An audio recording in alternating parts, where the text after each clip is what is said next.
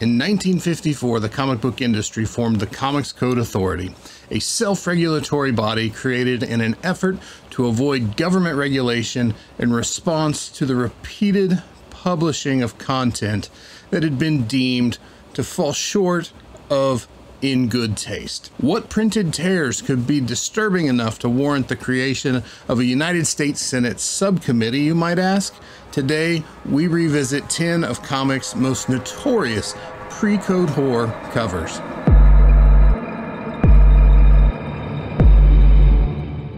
Welcome, boils and ghouls. Pre-code horror is one of the most popular genres in the comic book collecting hobby. These visually stunning books can be incredibly difficult to find in the open market, and when they are found, they can easily sell for a premium, often for multiples of guide. Filled with ghastly tales and often featuring stomach-churning cover art, the comics of this era were a favorite target of everyone from the Girl Scouts to the Senate Subcommittee on Juvenile Delinquency. In today's video, we're counting down 10 of the most shocking, most disturbing, and most grotesque comic book covers of the era. If we're just meeting, my name is Drew Stewart, and I'm the owner of Como Comic Books, a Columbia, Missouri-based comic book vendor, and here on our YouTube channel, we provide you with the best tips and tricks to help you take your comic book collection to the next level. If improving your collection is something you're interested in, then go ahead and click subscribe so you never miss a new video. Now let's get into the list. In the number 10 spot is Crime Suspense Stories number 22. This EC Comics classic was the book used in the Senate subcommittee hearing to challenge EC Comics publisher William Gaines on what the definition of good taste is. Featuring a notorious cover from Johnny Craig, my personal favorite EC artist, Crime Suspense Story number 22's cover features an axe-wielding madman holding the severed head of his female victim. One of the most sought-after EC comic books, this issue rarely sells for less than $1,000. It has a very high entry-level price. And recently, in December of 2019, a CGC 8.5 Gaines file copy sold for $15,199. Coming in at number 9 is Punch Comics number 12. Arguably, this is more of a crime book, but Punch Comics 12 features a chilling cover where a gun battle plays out in and around a giant skull. You've got people hanging out of eye sockets, dead bodies in the jaw. It's crazy. Published in January of 1945, this Gus Rika cover is notoriously difficult to track down, with no recorded sales of CGC certified copies since November 2018. With 3 CGC sales recorded in 2018, prices ranged from $1,477 to $55,000 for the CGC 8.0 Crowley pedigree copy. This book does not come up often, and when it does, it goes for crazy prices. In the number 8 spot is the first horror comic, Eerie Comics number 1. Published in January 1947, this issue features a Bob Fujitani bondage cover where a knife-wielding ghoulish figure creeps up on his bound victim in the full moonlight. A fairly difficult issue to track down. Only 2 CGC sales are reporting on GPA analysis for the preceding 12 months. A CGC 9.0 copy recently sold in the Heritage Auction's September signature auction, and that went for $11,000, while a CGC 5.5 sold in July of 2020 for $5,520. A book that is on every serious pre-code horror collector's list.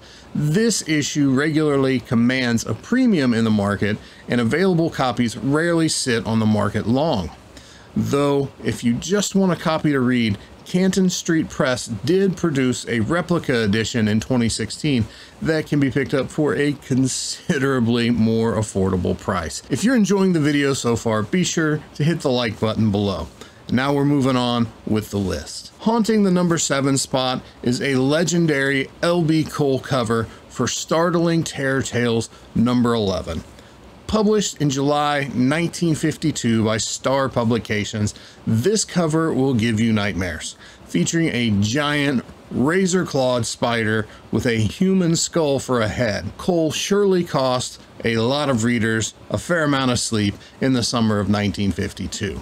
A sought-after issue in the pre-code horror branch of the hobby, sales have been strong for this issue over the past 12 months, with 9 CGC sales reporting. The most recent sale, a CGC 1.8, sold for $950 in September of 2020, while the highest graded copy to sell in the past 12 months was a CGC 6.0, and that sold in December of 2019 for $4,525. If you suffer from arachnophobia, you're gonna want to skip that one. If you're an Iron Man fan, you'll no doubt recognize the name Don Heck, who co-created Iron Man with Stan Lee in 1963. 10 years before the world was introduced to Iron Man, Don Heck was busy working up one of the most simple yet deeply disturbing comic covers of the pre-code horror era. Our number 6 book is Horrific Number 3. The cover to Horrific Number 3 does not feature any of the creepy elements seen in the previous entries in the list. A simple green background forces the reader's eyes to the only thing on the cover other than the title, the face of a man whose eyes are as disturbing as the bullet hole found in his forehead.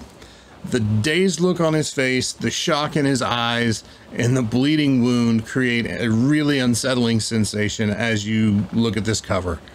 With 8 CGC sales reporting in the past 10 months, interest in this book remains strong, but the limited sales of high-grade copies may be holding values down.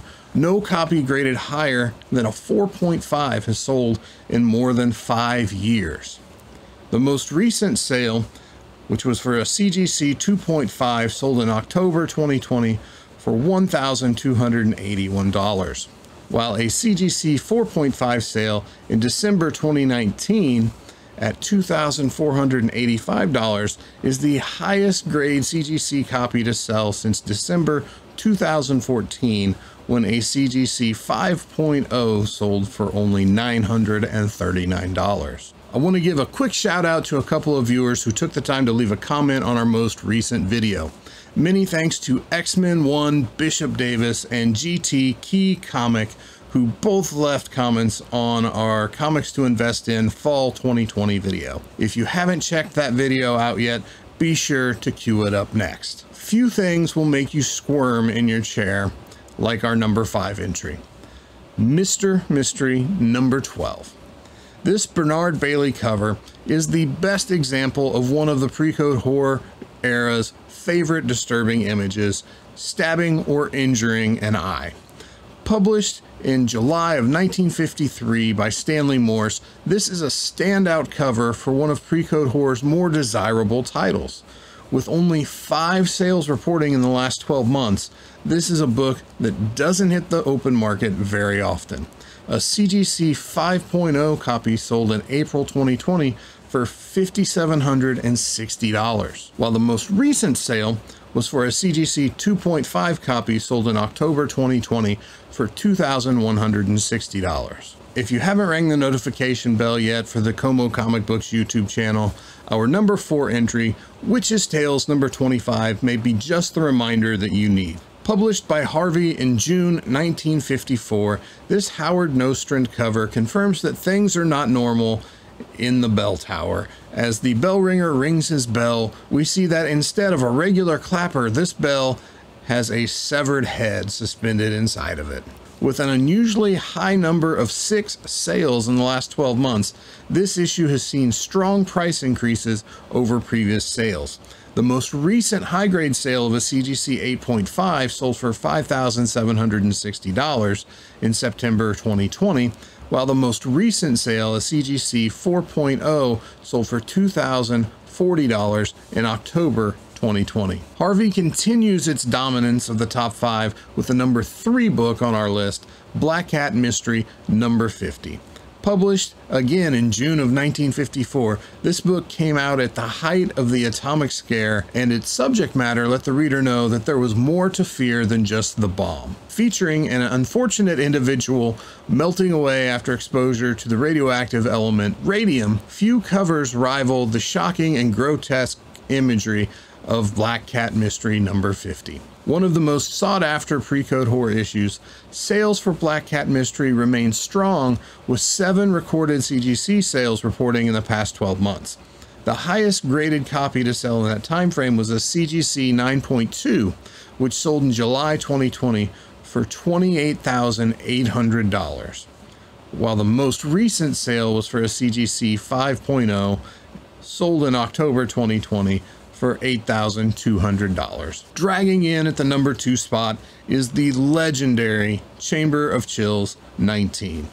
This issue features a Lee Elias cover that has transcended the comic hobby and found its way into multiple facets of pop culture. The original cover art for this issue recently sold at a Heritage Auctions signature auction for an incredible $178,000. This issue, published in September of 1953, puts a haunting twist on an anniversary celebration and is the final Harvey pre-code horror issue on our list. Another scarcity in the open market. Only 6 sales of CGC graded copies have been recorded in the last 12 months. A CGC 0.5 sold in February 2020 for $1,963. while a CGC 4.5 copy sold in August 2020 for $6,700. Whether you're a pre-code horror collector or a fan of the band The Misfits, this issue is on the short list of many buyers. Our top ghoul, the number 1 pre-code horror cover, goes to Weird Mysteries number 5. Published by Stanley Morse in June 1953, Weird Mysteries 5 is a real headache. The Bernard Bailey cover features the gloved hands of some unsavory character removing the brain from a mangled and electrode-equipped head that's floating in some sort of mystery fluid. It doesn't get more macabre than that. If you were trying to convince your mom that the comics under your bed were suitable for young readers back in 1953, this issue was not going to help you win that argument in any way. With only 4 recorded CGC sales in the past 12 months, this issue remains tough to get for pre-code horror collectors. The highest graded copy to transfer in the last 12 months was a CGC 6.5, which sold in December 2019 for $11,979. Nothing says Merry Christmas like a comic book where somebody is pulling a brain out of a head. Most recently, a CGC 3.0 sold for $4,080 in July of 2020. Looking back, it's hard to imagine the 1950s, which are often depicted as being wholesome and innocent, produced such chilling comic book covers. From severed heads, terrifying monsters, and fiendish ghouls, the popularity of these horror and crime stories were the cause of their own undoing. Following the adoption of the Comics Code Authority, the comic industry's hottest genres were deemed unsuitable for consumption. This change forced many of the publishers who had risen to the top of the comic book industry with their crime and horror titles to have to completely retool and try to connect with their audiences with considerably watered down content. Pre-code horror is by far my favorite non-superhero genre and is a great option for any collector that's looking to diversify their collection. The most well-known or notorious covers can come with a bit of sticker shock, as you surely took notice of as I was covering some of these sales. There are plenty of other modestly priced but equally haunting books out there that would look great in your collection. Happy hunting and collect responsibly.